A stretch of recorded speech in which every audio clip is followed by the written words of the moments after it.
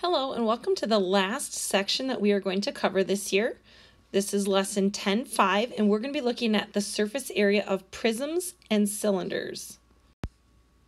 So to begin with, you have to understand what surface area is. And by definition, the surface area is the sum of the areas of the bases and lateral faces of a space figure. So essentially we're adding up all of the areas of the sides and faces and bases that consume an object. So another way that you could think about this is if you are taking a present and you are going to wrap this object, you need to know how much wrapping paper you need, because the wrapping paper is what is going to cover the surface area. Anything that wrapping paper touches or any side, if you think about wrapping like a box, every side that wrapping paper touches is the surface area of that object. So that's what we're trying to find. So we have two different methods that we can use to do this. The first method, or method 1, says that we're going to find the area of each lateral face and then the base and add them all together. So if we look at let's say this rectangular prism here, okay, we have lateral faces. So I'm going to highlight this here in yellow. You can see that we have this face in the front, which is 20 inches by a height of 8 inches. So I have 20 inches times 8 inches.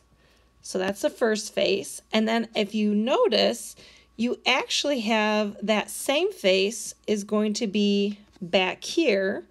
So we really have two of those. So I'm actually going to write the number 2 in the front to show that we have two of those faces.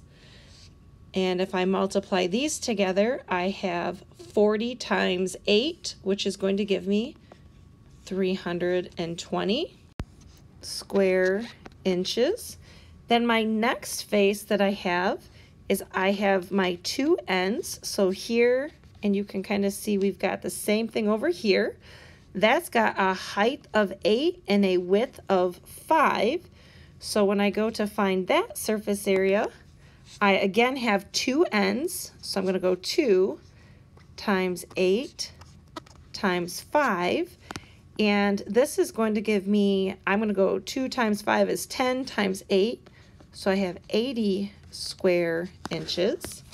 And then I have two more sets of faces here, and those two faces are going to be the top and the bottom faces. So I have this face right here, and then the one that is parallel to that here on the bottom. So if we look at the dimension of those, that gives me 20 wide by 5 long. So, and again, I have two of those. So I'm going to go 2 times 20 times 5, or 10 times 20, which will give me 200 square inches. Now all I have to do is add up these three numbers, and that will give me my total surface area.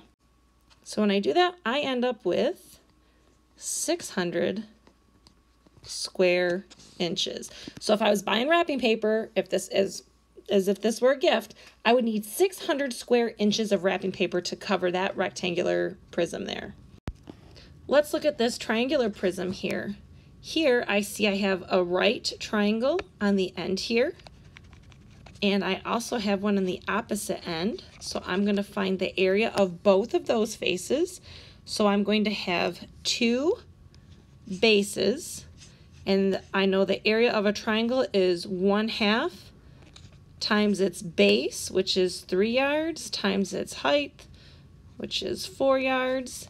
And if I multiply those all together, my 2 and 1/2 is going to cancel, so I'm left with 12 yards squared. Then I'm going to look at this back base here.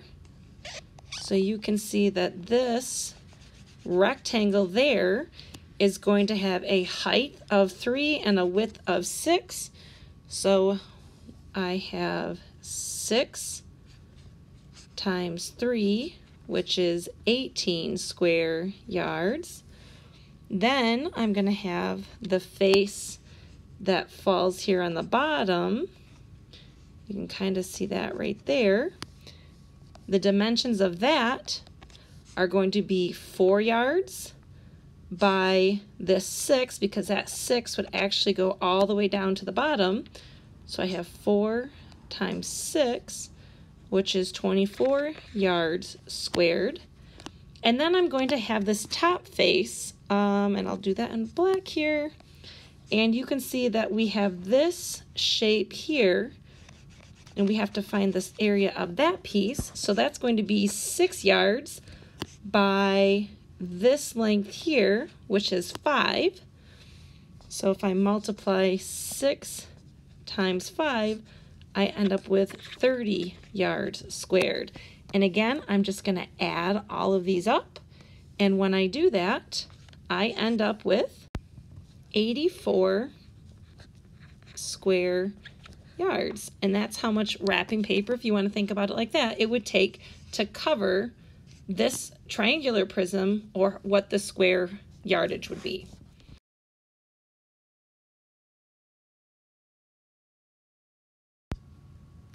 For the second method, we're going to use what we call the lateral area. Now the lateral area is the sum of the areas of the lateral faces. So when finding the lateral area, we're actually going to use the formula that you see here, where it says lateral area equals P times H. Now P represents the perimeter. And remember, perimeter is when you add up all the side lengths around the outside. So this is the perimeter of the base, and then H is going to be the height of the object. Okay, so if we look at this, we have this figure right here is kind of what this shape would look like if we were to cut, let's say, along one of the sides. So let's say we cut along this edge here and we open that up. So this A goes with this side length. Then we're going to go to the next side length of B, which you can see right here. Then we would have this side length of C, and then this side length of D. So if you take all 4 of those, or you add up around the perimeter of the base here, that's going to be the perimeter piece, and then you have to multiply that perimeter by the height. Now when we do that, what this does is this only finds the area around the outside, okay? It does not find the area of the top face here or the bottom face here. So to find the surface area, you're going to take the lateral area that we just found and add that to twice the area of the base, okay? So twice the area of the base is going to account for this top piece and this bottom piece, because you're going to have 2 pieces and you just find the area of that. So it would be like A times B in this case. So let's go ahead and look at an example and see how that works. So we would have the example still in front of us. I did leave this up here at the top.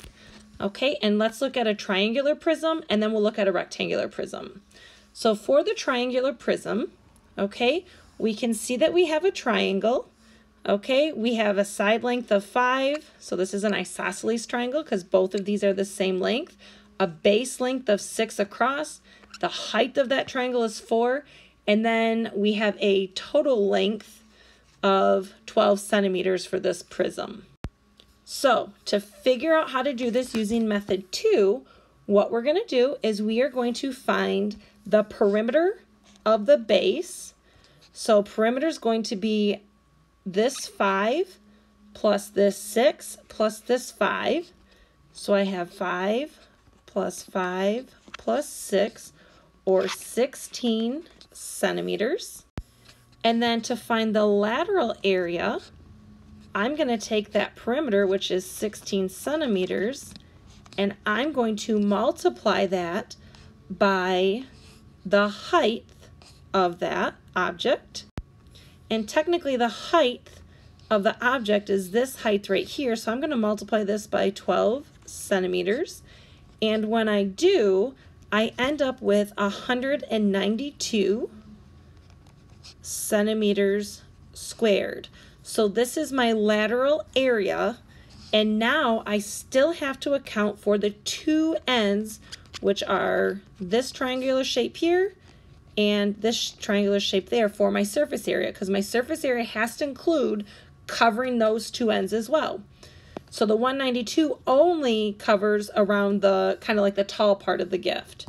Okay, so now to find my surface area, so surface area is going to equal our lateral area of 192 centimeters squared plus 2 times the area of our base. And the area of our base is 1/2 times the base, which is 6 right here, times the height, which is 4, because that's this height right here. So when we compute all of this, I end up with 192 plus 2 times 1/2 is going to cancel because that's just going to give me 1. I have 6 times 4, which is 24. So when I add 192 to 24, we end up with 216 square centimeters. And this right here would be the surface area of that triangular prism. Now, when we look at the second part here, for this rectangular prisms are a little bit nicer.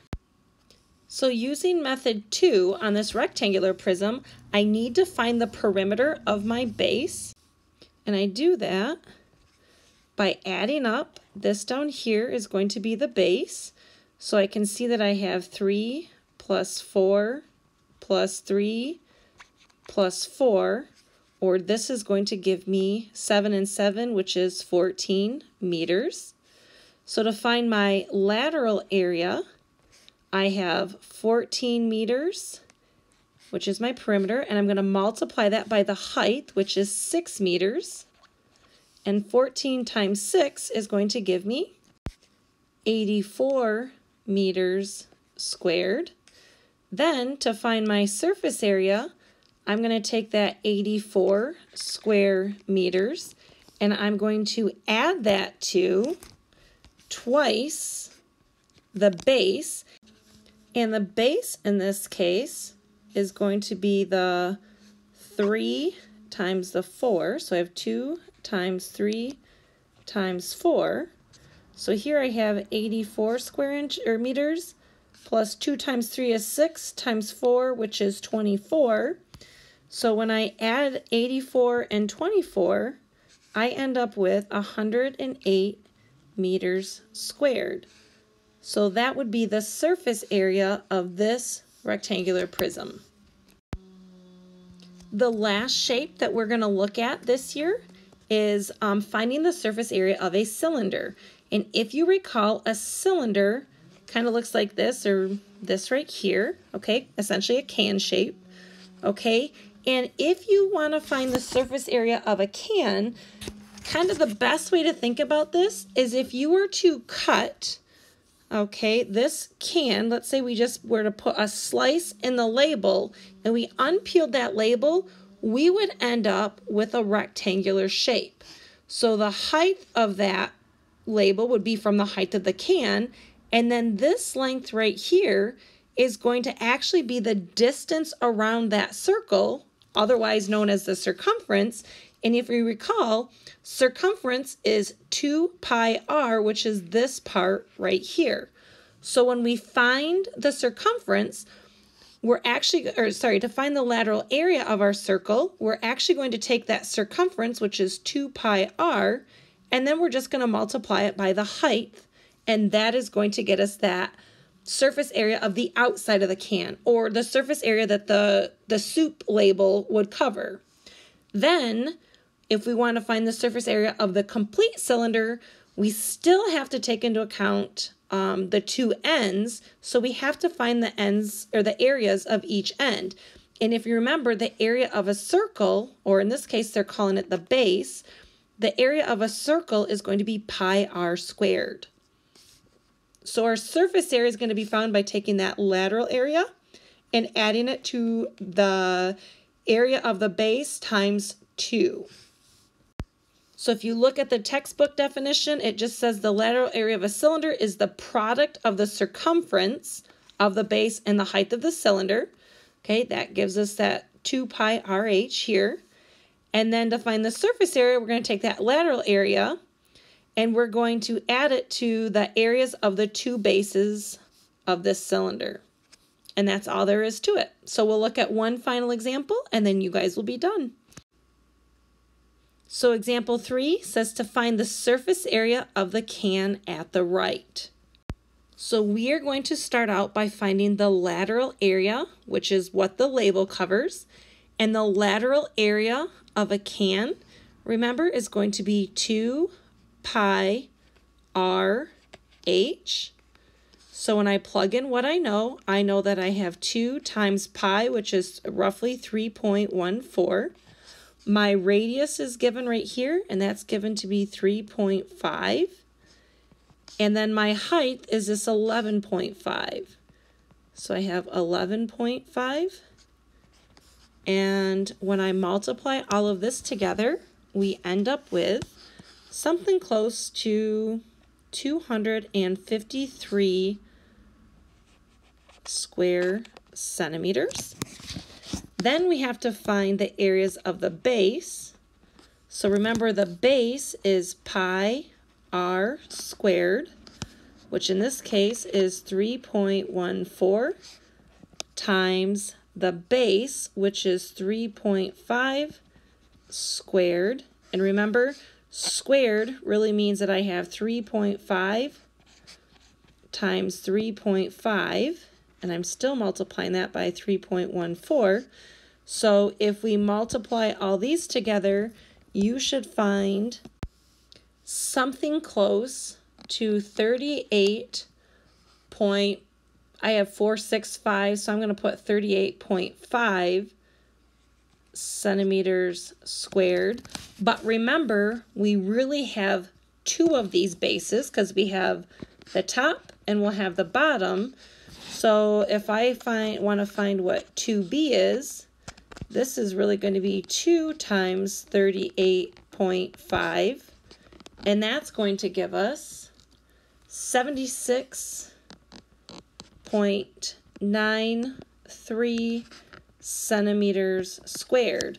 So now when I go to find my surface area, because that's ultimately what this question was asking, so surface area is going to be that 253, or approximately 253, plus the 76.93, and when I add those together, I got 329.93, or approximately 330 square centimeters, which is what the area or surface area of that can would be.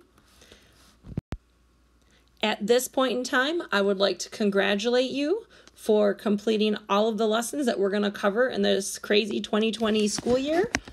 Please let me know if you have any questions. I am so incredibly proud of all of the hard work that you guys have been putting in. I do appreciate it. I promise you, you will reap the rewards later on. This has been a very tasking couple of weeks since we left school on March 13th, but I do applaud you, and I am, like I said, I'm so proud of you for sticking with it. So on that note, I hope you guys have a great day, and I will talk to you later. Thanks, and have a good one.